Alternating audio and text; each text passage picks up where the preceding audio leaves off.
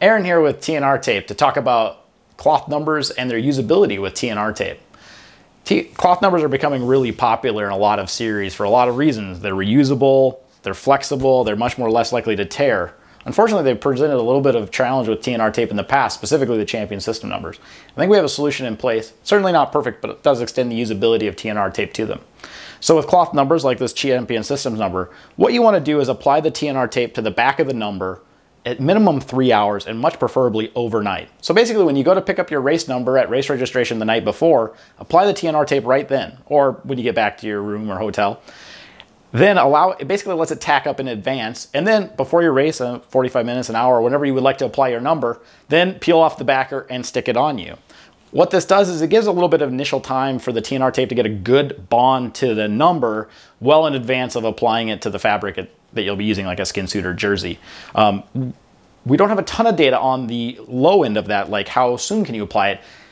Conservatively, 2 to 3 hours seems about like a good number. We may get more data and update that as it comes in, but right now it's about 2 to 3 hours. So basically, if you're within a window that's less than that, so let's say you show up to the race and 45 minutes or an hour is about the minimum that you could have applied to the number before you apply it to your jersey, you're gonna risk maybe some adhesive transfer, especially with the champion systems number. So in that instance, maybe you have to use safety pins. Maybe it won't work in this application. But if you pick it up the night before, or you're gonna reuse the number a lot of times, stick it on the night before, and then you can reuse the number, peel it off, apply new TNR tape, and you can keep reusing it that way. The other thing that we're seeing a lot more of is stretchy numbers. So this is an example from Castelli. We can see that it's stretchy in one direction, but not stretchy in the other direction. So with these type of numbers, it's another little bit of a challenge. We don't quite have the same adhesion issue, but we're still gonna recommend that you apply the TNR tape in an overnight situation or minimum 3 hours before time. So again, take the TNR tape, apply it to the number, wait 3 hours, then peel it off and stick it on you. When it comes about is when you peel them off. So in this case, this is from the Mount Bora Epic, another stretchy number. It's stretchy in this direction, but not very stretchy in this direction.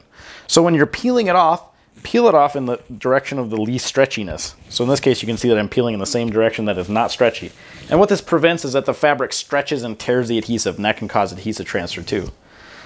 So you can see that one came off easy. Again, it's a t-shirt, so it's not a perfect example. But that's how we deal with stretchy numbers. So apply it minimum 3 hours. We'll be updating that as we have more data, preferably overnight before applying it to your jersey. And during peel off with stretchy numbers is peel off in the least stretchy direction. Do not peel off in the stretchy direction. So again, peel off in the non-stretchy direction. Again, thanks a lot for listening. Check us out here at TNR Tape. Hope to catch you around.